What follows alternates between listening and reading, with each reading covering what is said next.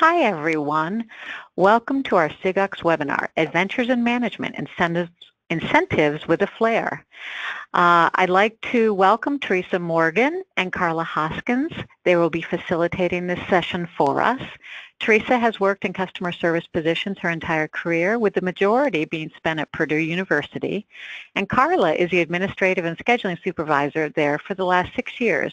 They both love working with students and collaborating with their student leadership team.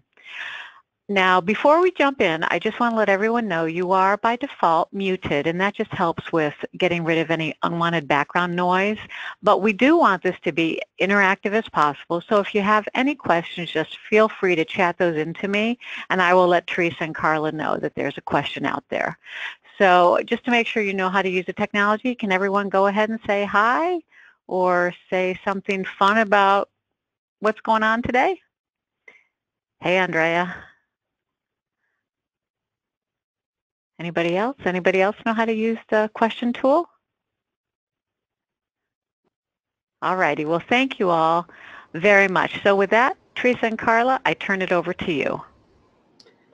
Hello, everyone. Welcome to our webinar about the development of our Student Incentives Program that we call Pincentives. My name's Carla, and I've been at Purdue for about 20 years. Leading the ITAP lab team. We manage about 40 computer labs on campus with around 120 student employees. And I am Teresa Morgan. I have been at Purdue over 21 years, and so in my current position for about 4 years with supervising students. I presented a lightning talk at SIGUCCS last November on our incentives program that we call Pincentives, and we're going to delve a little deeper into the program today.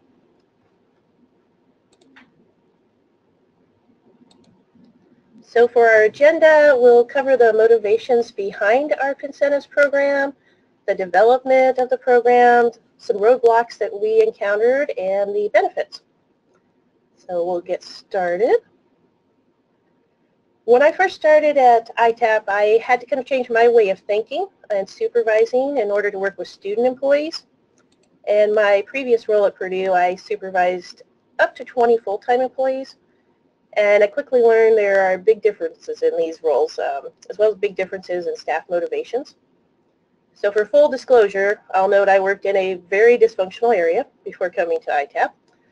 Carla can attest to this. She also worked there briefly. I believe you call it your worst job ever. So, you know, that's always a positive feedback there.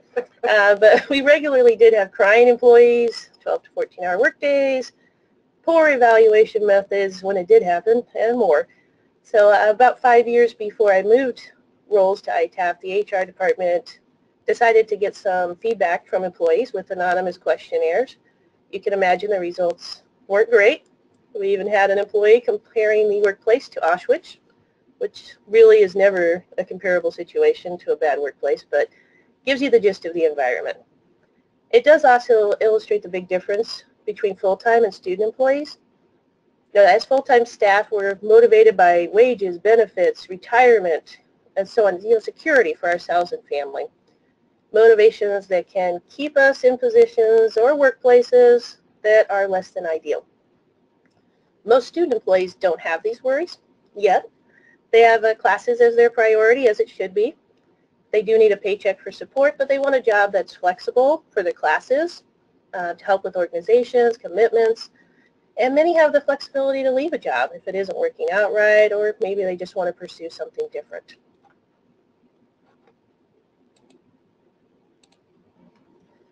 We are all juggling a lot of roles in our lives, whether it is work, school, family, clubs.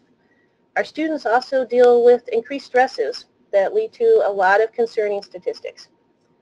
And we have encountered that ourselves just dealing with our student staff. I meet with 4 to 5 students a semester who request assistance with work due to mental health related issues, either needing some time off or just needing someone to talk to have that support. The good news to kind of counteract these statistics is that studies have shown a part-time job with the right support can help combat a lot of them. It helps with increased engagement in school, work, and relationships. A job can give students another support system to help them deal with issues and help keep them at school. It's another big difference when you're working with student employees. You are more than just a supervisor. We have jobs that need to be done, but we are also in teaching roles, from helping them navigate new stress of college to maybe new workplace conflicts that they've never had to deal with before.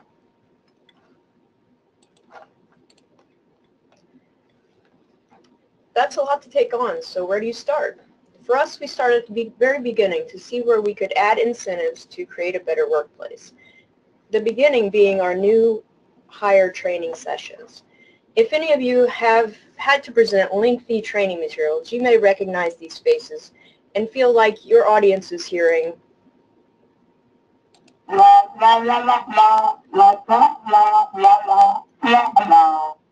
We knew we wanted to make adjustments in this process along with our student leadership roles, but needed to learn what students wanted to see in these areas. That led to our first feedback survey. I created a survey with a wide range of topics, questions on training, job satisfaction, promotion opportunities, as well as questions about full-time staff, myself and Carla included, and our student leadership team members. Sometimes there are no changes that can be made, and the only recourse is, as Maya Angelou said, to change your attitude. But we were ready to make changes that would help better our student employees and our customer service to campus. We got some great ideas from students for changes to new hire training, and some good comments about jobs and staff. But we also received feedback that was definitely not pretty. It was difficult, but it was necessary for us to see where we were losing students as far as engagement in their jobs and motivation to take on new roles. You can see we've got some comments here that were really hard to hear, especially some of the information like negative performance reports, will I be fired? You know, we try to make sure everybody knows the intent of our tools here, so to find out that was getting lost on students was pretty upsetting. And to hear that they felt like there were no opportunities for advancement. Again, we tried to promote that a lot. And a lot of the feedback, that was what we were hearing, is that they were only getting negative reports. They never heard when they did something right, only when things were done wrong. You know, we would go over during orientation, the performance reports aren't personal.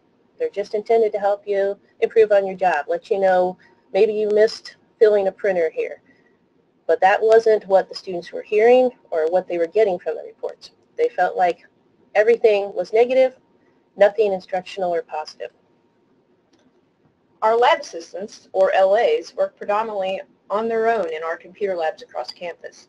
They assist customers, maintain the printers and computers, keep the lab clean, and ensure a safe environment for the campus community. It's an important role, but one that can be taken for granted. Our senior lab assistants, or SLAs, help supervise the lab assistants and generally write the majority of the performance reports, the main source of feedback for LAs. Another incredibly important role, yet at the time we began Pincentives, we were struggling to find students interested in taking on the SLA leadership role. We needed to address how our senior lab assistants were working as well as training and support they were given. We increased the number of SLAs on the team to decrease the workload that each team member had. We also revamped our SLA interview and training process so they were more prepared for the demands of the position. We also needed to find ways to show all of our student staff that we appreciate the work they do for us and bring more positivity to our workplace. Change needs to start from the top down, so we began looking at ways we could encourage our employees, show that we valued their contributions, and offer new benefits to taking on more within the department. And that was how Pincentives started. Pins plus incentives for Pincentives. We require all of our employees to wear a lanyard and ID badge while on duty, so they're easily identifiable for our customers. We thought a fun way to recognize great work and personal achievements would be with Flair for the lanyards. Pins awarded for achievements like great customer service, perfect attendance, or helping a supervisor. You can see some of our pins here, from the customer service superstar to the "you're a big old jar of awesome sauce" for our SLAs.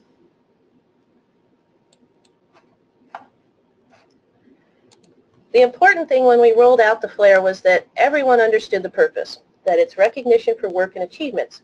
We wanted this to be a positive form of recognition, not a chore that you have to add this Flair to your lanyard. Yet we didn't want our employees to feel like this was just one more thing they had to do. They already have to wear the lanyard, they've got the ID badge, now we have to wear these pins. We needed to make sure they understood that this was a way to recognize their efforts. We kicked off the program at a pre-semester meeting for all of our staff, where we handed out new lanyards for everyone. We showed off the pins, let them know what each pin could be achieved for, and we had senior staff already wearing their promotion pins to get the ball rolling, so we could see staff wearing them and get people excited about it.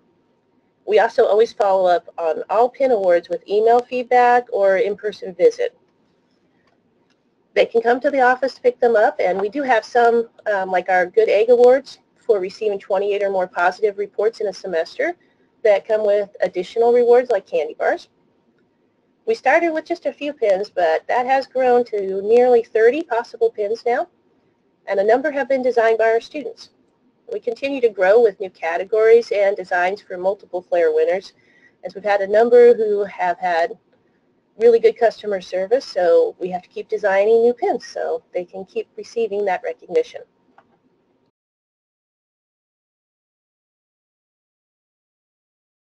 Now we needed to get all the staff on board. We had to retrain our leadership team. We didn't want them to visit the LAs and the labs just to look for what was wrong. Yes, we need the LAs to do their jobs well to provide customer service, but we need the visits to be about engaging the LAs in their jobs, asking questions, helping with training, seeking out opportunities to help the LA in their job, and then following up with a performance report. The performance reports are meant to be training tools to help LAs know what they are doing right and what needs work. The LAs don't have direct supervision during their shifts, so the visits and reports help provide needed feedback. We just needed our SLAs to change their way of thinking. We would hear from SLAs, well, I didn't write more reports because the LAs I visited did everything right. Hey, that's when a report acknowledging that effort would be a great encouragement. We ran into some trouble with some of the SLAs who had been team members for a while. They had trouble adjusting to the new way we wanted to approach feedback. Negative issues in the lab still needed to be addressed, but they needed to be discussed in person with a follow-up report. With the majority of the team on board following group and individual meetings, but we did have some team members return to the LA role or leave the group entirely. This was unfortunate, but we had to keep the big picture in mind. And positive work needed to be addressed too. It's hard for anyone to stay motivated in a job if you only hear about what you're doing wrong. It's also hard to get staff motivated to take on more leadership roles if they feel inadequate in their current role.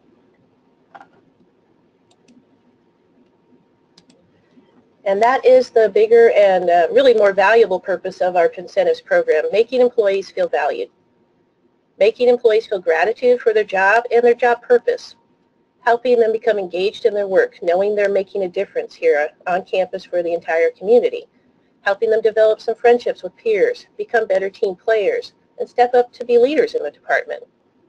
This equals added value for us. The more they're involved and become more motivated employees, while it also offers the students the chance to develop new skills, from supervision to communication to program development.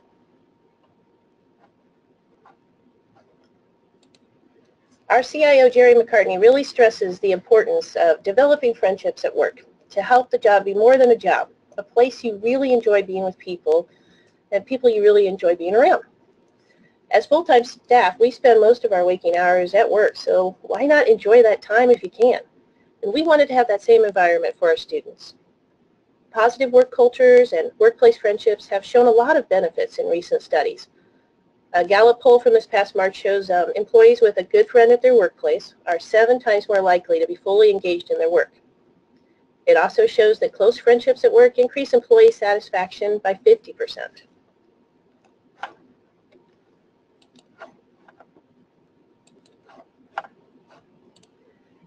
We developed activities for our students to help them meet other team members, which was really important. Most of our LAs work on their own in the labs. So we had a wide range of events from scavenger hunts to game nights and cookouts to give them a chance to meet other staff members, that normally they wouldn't have the chance to interact with. We also have stress-busting activities during dead week, the week before finals week in the semester, and finals week, where we do curlers, movie nights, coloring books. We also have free coffee, tea, or hot chocolate for our staff. That's morning to night during both of those weeks, and that's really popular, especially the coffee. For the end of the fall semester, we also do holiday treat bags for everyone and gift bag raffles at both semesters. We have a Pincentives committee that's made up of student employees. That includes employees from lab assistant all the way up to our admin senior lab assistants, so that we have input from all areas to help plan activities and events. Getting the students involved in the planning was key, because we really needed to have leadership in there to help with student buy-in. And no, we aren't promoting this pumpkin painting as a way for you to get additional training. There are some people that are always going to be suspicious. It's just free. It's just fun. Come and enjoy that with us. We also have a token shop. Students earn tokens when they receive a new pin, get positive performance report tasks, work opening shifts, because those are always hard to fill, have perfect attendance, and in other situations like showing great customer service. Their tokens accumulate for their career with ITAP. These tokens can be used to purchase items in our token shop. Items include snacks, coloring books, hats, socks, stickers, gift cards, and more. We post weekly updates to totals and keep an online token shop on our Confluence site so students can see what is available. Many will store up their tokens for big ticket items. It's become a fun way for students to be involved in tracking their feedback and job performance. The big thing, I think, when you're starting a new program is not to be afraid to take chances with the events or changes. I've been really lucky working with Carla, is that we've been a great team, and I can bring different ideas to her, and we talk things out, and usually it's the answer is go for it and see what happens. And it's been really free for us to be able to kind of take these chances and see what students are going to engage with and what they're really not interested in. Have we had events where only 2 students show up? Yeah, and that's not fun. But have we also had events where 40 students show up? Yeah.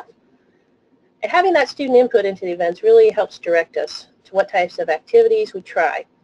Not everyone's a winner, but you know, everybody has different interests and they all have different schedules. So sometimes it can be just a matter of bad timing. Maybe we didn't promote the event enough. Maybe we didn't start early enough.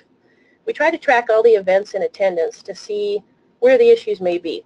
We get feedback from staff just to figure out, you know, was it a matter of bad timing, or was it just people aren't interested in the type of event we were planning? And it is tough sometimes not to have the turnout, because our student leadership team does help us in these, and they devote time and energy just like we do. And it's a little hard to see the low turnout because they're excited about things, but we do try to use it as a learning tool and see where we can go from here to improve it. And I'm also not above posting announcements and emails that may have a hint of a guilt trip. I have a lot of experience with that. What was unexpected with developing Pincentives, though, was the natural way it led to other important changes in our department.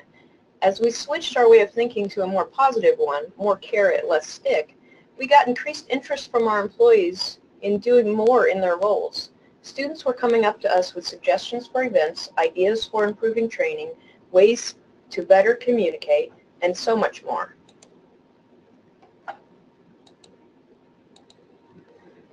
One of the first big changes we did was eliminate our old paper manual in favor of a new Confluence site. The site's easily searchable. It allows us to keep policies and procedures current instead of having, you know, an out-of-date manual because we've made a change to something during the semester. We're able to announce changes easily. We have an announcements reminders blog that students do have to check every shift. We've created training spaces. We have training videos. We have an LA homepage where they can easily find the tools they need to be using during their shifts. And we have areas for our leadership team and specialized lab teams. Like our SIGUCCS team that works in one of our library areas in a collaboration space. We have their own separate SIGUCCS Confluence page. And we've also added ITAP Twitter feeds and a calendar now, so we can add events and activities to the calendar. We also have any upcoming events that the admins are involved in. So if Carla and I are at a conference, we have that information on there. And we have just created our own Twitter and Snapchat accounts that we'll get on there along with our Facebook page. We got inspired from the recent Lucia conference we went to, and so we're trying to get a little more active with social media there as well. We added a new instant messaging tool, HipChat, that allows our LAs to ask questions and get quick answers for customer issues or equipment problems in the lab. We continue to add rooms as needed, such as a training room for LAs where access is limited to new trainees and the leadership team. This helps new staff feel comfortable asking questions without fear others might be judging. We also have a free parking room where students can chat about events, plan activities, post gifts, and have some non-work related chatter. We wouldn't be able to maintain any of this, though, without our student leadership team, especially the new positions we developed, the Administrative Senior Lab Assistant, or ASLA, and the Technical Senior Lab Assistant, or TSLA. When we changed the role of SLA, we added new expectations for the position. And that may seem the opposite of what you would want to do when you're having trouble filling open slots. But it was exactly what we needed. We had students who wanted the chance to do more, but didn't know how. When we offer these chances, come to us with ideas. Come to us if you have something you want to see in training. We had great student leaders step up. The first position, the ASLA, helped us redevelop our new employee training and our onboarding process, as well as our SLA training. I honestly could not do my job without this team. Every time one of these amazing students graduates, we think, there won't be another Emily. And there won't, but there will be an awesome Shelby, an awesome Chris, or a great Monica as we see new leaders step up and help us redefine the role. Having the ASLAs assist with new LA training saw an immediate impact. Students were more comfortable working with other students, even if they were in a supervisory role. They asked more questions and made connections immediately. We saw a marked improvement in their retention of information, and especially in the lab processes that they would take on in the day-to-day duties.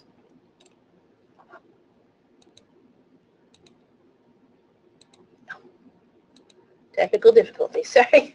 And they also have helped us make the leadership team really a team, instead of just students who happen to work at the same position at the same time. Their efforts enabled us to eliminate a second shift full-time position, and they continue to develop their roles. The past semester, they took on interviewing new LA candidates for me, which is a really time-consuming but super important task. And this summer, they have a list of projects from creating training videos to the new social media manager to LA training quizzes. They've stepped up to help me with so many projects and just day-to-day tasks that help make my job easier and more productive and more focused on things that really only I can handle. Each team member has unique talents and abilities and is eager to help out. We have new tools that make everyone's job easier thanks to our students. We developed a technical SLA position because we had student volunteers to help with projects where they thought they could make a difference, like the new key inventory tool that our TSLA Manny developed. Manny also created a new performance report tool. Here's the old version, a Qualtrics survey that wasn't hard for the SLAs to complete, but sent out output to the staff that wasn't great. There was a number system to know what was positive or negative task, and students reported they skipped to the bottom of the report for the additional comments. Manny changed that with our new tool. The feedback on the new report was unanimously positive. Manny is currently working on a new attendance reporting tool that will automate our email responses, assigning attendance points that will save Teresa a lot of time. For all of this work, Teresa nominated Manny for the Purdue Student Employee of the Year Award from SIA, which he won this past April. So we're pretty proud of him and his achievements. Part of the award also included the T-shirt that Manny was wearing. I think he was more excited about that than he was about the certificate. He's a big Deadpool fan. Yeah. We also have a lab station cleaning tool that was developed by our ASLA, Chris, who wanted to create a solution to the problem of how can we enforce LAs cleaning a certain number of stations per shift. And we have a sign switching tool that was brought to us by a student who was in LA at the time. He developed this to help LAs keep track of needed event sign changes in the labs. And he brought this to us because he thought it might be helpful to the whole team. And it also gives our leadership team the ability to follow up with staff easily to make sure the sign changes are happening. And that student, Riley, is now a TSLA also. These were all voluntary projects that staff saw the need, saw where they could make changes that would help, and let us know they were willing to do the work. We have seen such a difference in our staff since the start of our Pincentives program. We've seen the number of negative issues reported in our performance reports decrease by 72%, and meetings with students for performance-related issues has decreased by nearly 91%. Our students want to join the leadership team now or work in the specialized library labs. We actually now have to turn away students and from the promotion interview process because we have so many people interested in moving into leadership roles. They see the important roles our student leaders have in the organization, see the differences they can make and the impact they can have, and they want to be a part of that. And we want to continue helping them develop as leaders through additional training opportunities, resources, and the chance to use a wide variety of skills that they all have. The majority of our student staff stay with us until they graduate, which is something we are truly grateful for in our roles.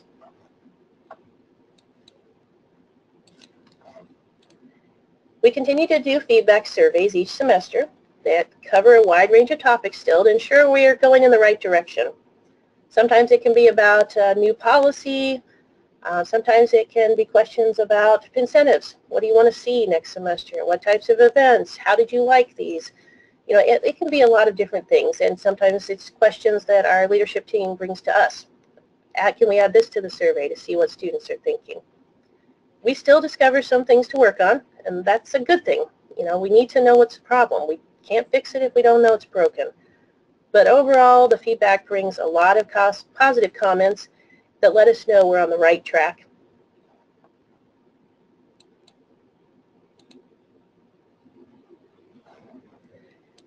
And we continue to look for new ways to encourage and engage our students, from personal thank you emails noting the great work someone's doing, to a birthday greeting and a free candy bar, to attending lavender graduation celebrations for our students, or baking 130 cake pops for National Student Appreciation Week, and then decorating them with the help of our student leadership team, thank goodness.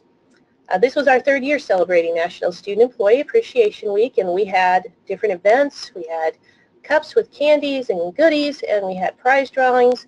We're hoping to get other areas on campus involved next year so we can really expand the events and expand the reach that it has. Our goal is to support our student staff. Sometimes the lessons aren't fun. It may be learning about the consequences of missing set goals or having too many attendance points. But we are here to help them learn, just as we learn from them.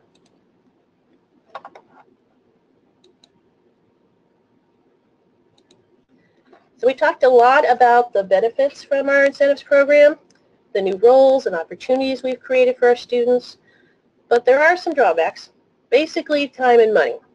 It does take time to help plan events, or to come in after hours, you know, to attend events, to make food, bake 130 cake pops, but the time really is less a drawback than an investment with a really high return. Money is another concern though. Carla and I pay for all of the events.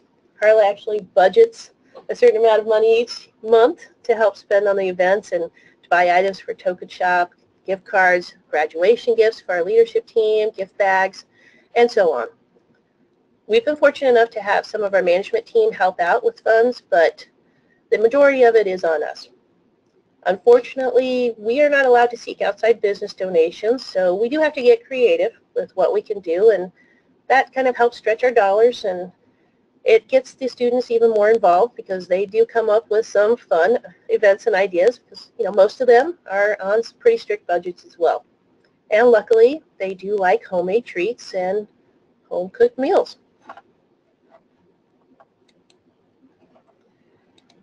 Any drawbacks really can't touch the feeling you get when you receive an email or your card when someone graduates, like this one that we got from Mason, that lets you know the time and the effort that you're putting in really do make a difference.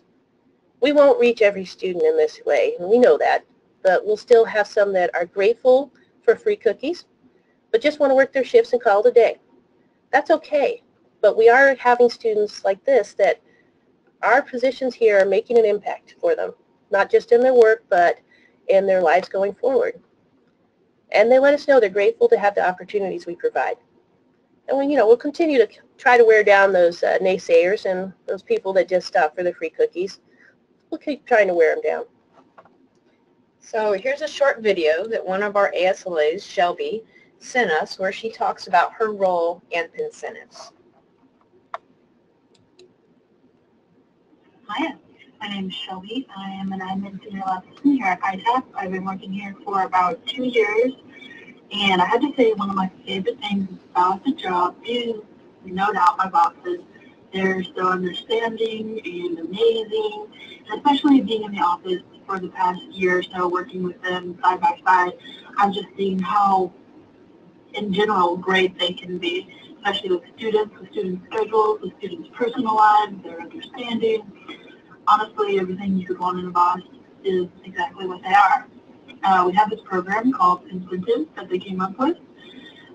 It's an incentive-based program where basically our employees can earn tokens that they can spend in the token shop, and they earn these tokens by getting positive performance reports, generally doing good work. Oh, sorry. I think the program is a great idea. I actually manage a small part of it. I take pictures of the items that we put in our token shop that the students can purchase with their tokens. Really, the admins put so much hard work into it, just buying the stuff for the token shop and coming up with ideas and anything else we do with Pincentives. We also do events, people can come and watch movies, take breaks, play with dogs. We have good times at these events. I wish more of our employees appreciated them like I do, but, we probably just need to get the word out there a little bit more.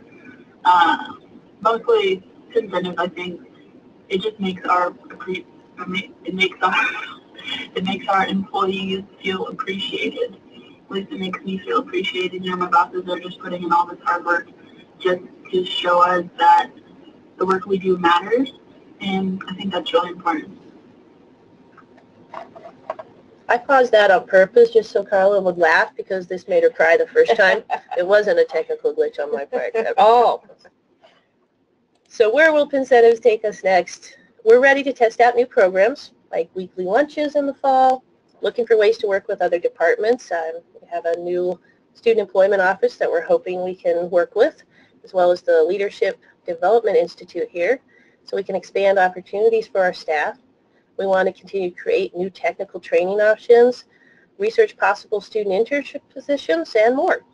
So we'll keep working with our students to see where their ideas take us, and we'll just know we'll do it all with some flair. Thank you, everyone. That's the end of what we have prepared for you. Does anyone have any questions?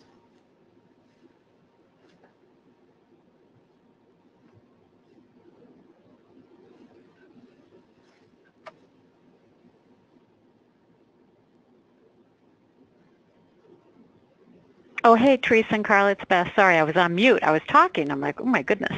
I was just curious, how many LAs do you have in total? I mean, it's constantly fluctuating. Yeah, Sure. probably 60 to 70, with the rest being in different leadership positions, I think. So and then how many SLAs and, I'm sorry, now I guess it's ALAs and TLAs? Right now we have 12 ASLAs, 4 technical SLAs, and then I think we have 16 senior lab assistants. And then we also have some staff that work in the library area that it's more customer service focused position. And I guess I just have a logistics question because I used to do kind of exactly what you're doing, and it truly was always a challenge. How do you train and get feedback to and from the students that are working in the remote labs? So are I'm just going to say SLA for simplicity's sake, do the SLAs, do they go like on every shift? Are they responsible to go through the labs, and is that where they provide the performance reports, or is it a certain amount over a period of time? They do. They are required to visit the labs. We have our labs broken down into zones, so each of the SLAs working will take certain areas, and they will visit the lab, check in with the LA, make sure everything's going well, and then they are required to write a certain number of reports per week. Got it. And the report is the performance feedback? Right, yes, the performance report. So is it up to them, like when they go out and about? Or do you always have like a senior person that's available to your lab assistants, even in the, extended hours? There should be someone always available, other than we do have a few labs that are open 11 p.m. to 2 a.m. where we don't have leadership team or senior student staff, but other than that, we have either an ASLA and SLA on duty, but we always have someone else working here. And I guess the last question that I'll ask anyway, I think to your point, it's always difficult to give constructive feedback. So I was curious, and I think you alluded to the fact that some of your SLAs thought they could or, couldn't do that or didn't want to do that, so they chose a different path. But is the idea that they give, they go into a lab, they see what the LA's doing, and then right then and there they provide kind of immediate feedback, whether good or bad, and then follow it up with the paperwork? Yes. Yeah, we don't want to have any surprises. Just like a full-time staff, your annual reviews or whether quarterly, whatever it might be, they should be talking to the staff member and letting them know if there is an issue. And that was, I think, some of the problems we ran into too with some of the staff that left. They didn't want to take on that more of a training aspect of it, because that really is what it, when you see a problem and you're talking staff member through it, you're training them so they can avoid it in the future. And they wanted to just be able to leave the lab and send a negative report, which isn't helpful to that student and makes them feel like, it really is a way to kind of just tattle on them, let them know what's going on, what people were doing wrong, instead of it being the training method that we wanted it to be. Great, thank you. I don't know if anyone else has any questions, but Andrea just said, just a comment, very inspiring presentation, thank you. Thank you, thank you. Does anyone else out there have any questions? I must admit I found it inspiring as well. And what I love was that you started at one place with the pins and then it really expanded from that. I think so hard, right? You want to have a full program before you start anything, but I loved your approach. Thank you.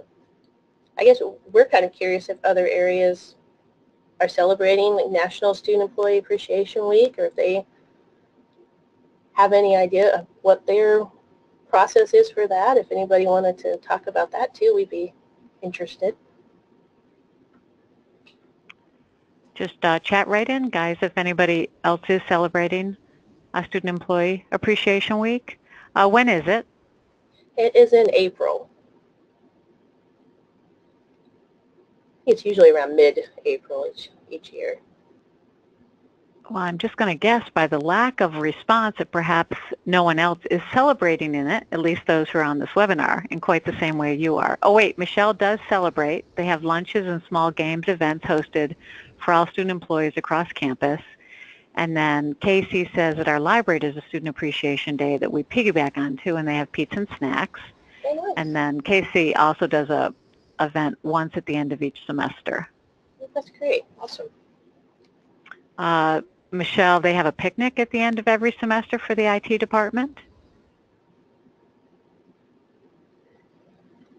We have that for our full-time staff, and at the end of one semester it's for just full-time, and then at the end of another semester students are invited. So are students always invited to your IT picnic? Again, a question for the group. Are students always invited to your picnics? I know just speaking from where I'm at right now, we have a challenging time because usually if we do an IT, team builder or town hall meeting is what we call them, then we often rely on our student staff to hold down the fort so that the full-timers can go. So, but that is during business hours typically, and I'm working at a state, large state institution. Michelle, they have a student-specific picnic and then are starting to incorporate student staff in some of their ITL meetings. And Okay. Andrew says yes for their annual ITS picnic lunch. And we've moved from abandoning them in recent years. So it does seem like there are some folks that are out there doing something similar to what you're doing. Shannon says they choose a theme each year and have snacks available each day during that week. And then on Friday, they have a tea and cake party to celebrate the end of the semester and graduating seniors. And they also do door prizes during the party. Nice. So it looks like a lot of our attendees are really taking that time to recognize, at least at the end of each semester or the end of a year, some kind of celebration for our student staff. And then others are taking it a bit farther to do things in between, just as you're doing. Mm-hmm. Although, if I understood it correctly, when you said budget, are you funding it from your own pocket, or is there just a small budget set aside for this? That's our own pocket. Carla just has a budget of her own where so we pretty much fund them. I'd say nearly 100% of it. We've gotten a few donations from management, but pretty much us. Yeah, that's a challenge. That's always a challenge, isn't it, to help get others to support these wonderful ideas? It's worth it, though. It is, yeah. Well, I think we are right at the time limit for our webinar. Any last questions or comments before we go ahead and end our webinar? Alrighty, well, I know Teresa and Carla, I feel inspired. I feel a little bit more peaceful and excited going into the rest of my day knowing what you're doing with your student employees. So thank you for the color, the joy, and the inspiration. Well, thank you very much. Great. Thank you. Alrighty, thanks everyone. Have a good day. You too.